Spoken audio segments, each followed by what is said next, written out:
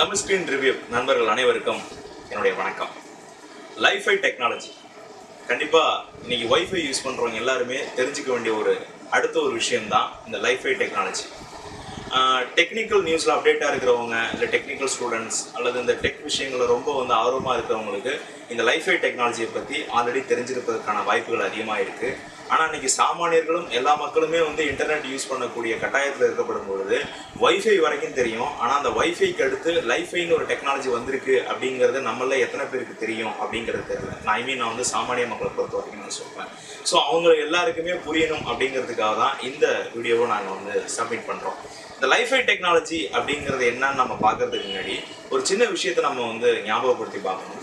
முன்னெல்லாம் நம்மளுடைய வீட்டுக்கு யாராவது விருந்தாளிகள் வந்தாங்க அப்படின்னு சொல்லிட்டு சொன்னால் அவங்கள உபசரிக்கும் பொழுது என்ன சாப்பிட்றீங்க, என்ன வேணும் அப்படின்னு சொல்லிட்டு நம்ம வீட்டுக்கு வந்தோம்னா அவங்கள உபசரிப்போம். ஆனால் இன்னைக்கு அதே மாதிரி இன்னைக்கு விருந்தாளிகள் நம்ம வீட்டுக்கு வந்தாலும் சரி, இல்லை நாம் ஒரு வீட்டுக்கு விருந்தாளியாக போனாலும் சரி, இந்த உபசரிப்பு விஷயங்களில் அடுத்ததாக ஒரு விஷயம் சேர்ந்துருக்கு. அது என்ன அப்படின்னு பார்த்தீங்கன்னா வைஃபையும் வைஃபையோட பாஸ்வேர்டும்.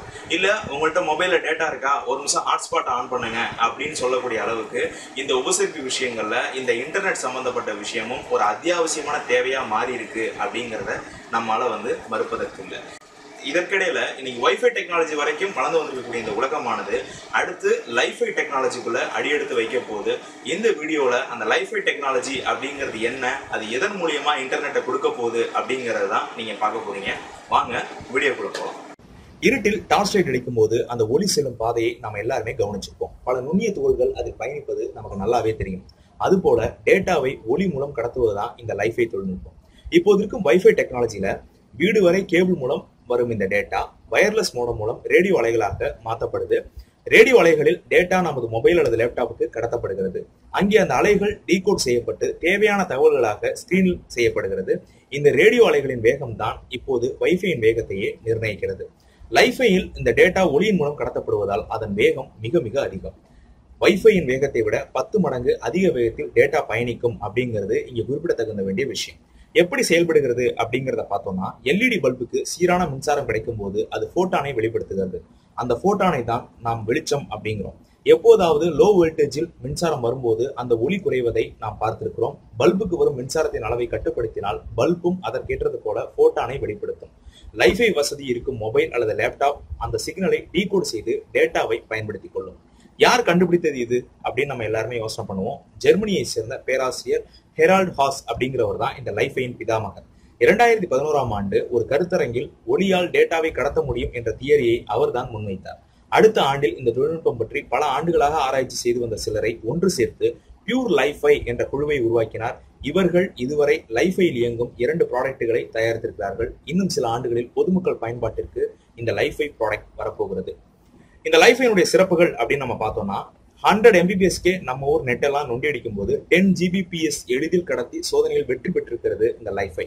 வைஃபை சிக்னலை ஒரு குறிப்பிட்ட எல்லைக்குள் சுருக்க முடியாது. அதாவது நமது வீட்டை தாண்டி சிக்னல் போகாமல் பார்த்து கொள்ள லைஃபையில் வழி உண்டு என்பதால் இது பாதுகாப்பானது.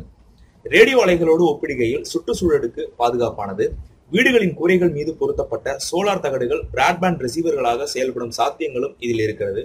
அதாவது நம் வீட்டுக்கு வரும் இணைய கேபிள்களுக்கு குட்பை சொல்லிவிட்டு அதையும் நேரடியாக அருகில் இருக்கும் டவரில் இருந்து இணையத்தை பெற முடியும், அதாவது இன்டர்நெட்டை பெற முடியும் அப்படிங்கறதான் இதுல இருக்கக்கூடிய ஹைலைட்டான விஷயமே. வைஃபையில் ரேடியோ அலைகள் இருப்பதால் மருத்துவமனை, விமானங்கள் மற்றும் பல பாதுகாப்பான பகுதிகளில் இது பயன்படுத்தப்படுவதில்லை. அங்கெல்லாம் லைஃபை ஒரு முக்கிய பங்காற்றும் என்று நம்மளால எதிர்பார்க்க முடியுது. இதனுடைய குறைகள் அப்படின்னு நம்ம பார்த்தோம்னா, லைஃபை என்பது வைஃபைக்கு மாற்று என சொல்ல முடியாது.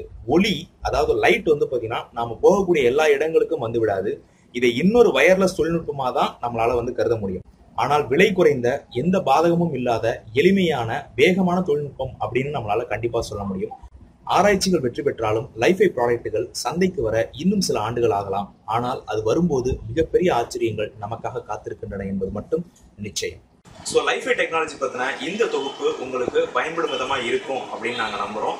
அது மட்டும் இல்லாமல் இன்னும் பல அப்டேட் நியூஸை நீங்கள் தெரிஞ்சுக்கிறதுக்கு நம்முடைய தமிழ் ஸ்கிரீன் ரிவ்யூ யூடியூப் சேனலை சப்ஸ்கிரைப் பண்ணுங்கள். இந்த தகவல் உங்களுக்கு பிடிச்சிருந்தனா உங்கள் நண்பர்களோட பகிர்ந்துருக்குங்க. நன்றி, வணக்கம். தமிழ் ஸ்கிரீன் ரிவ்யூ கரெக்டா? ஓகே, இது எப்படி கரெக்டோ அதே மாதிரி கரெக்டான விஷயங்கள் மட்டுமே சொல்லக்கூடிய தமிழ் ஸ்கிரீன் ரிவ்யூக்கு சப்ஸ்கிரைப் பண்ணிடுங்க. அப்போதான் நீங்களாம் பார்க்க வேணாம், அதுவே கூப்பிட்டு வரும்.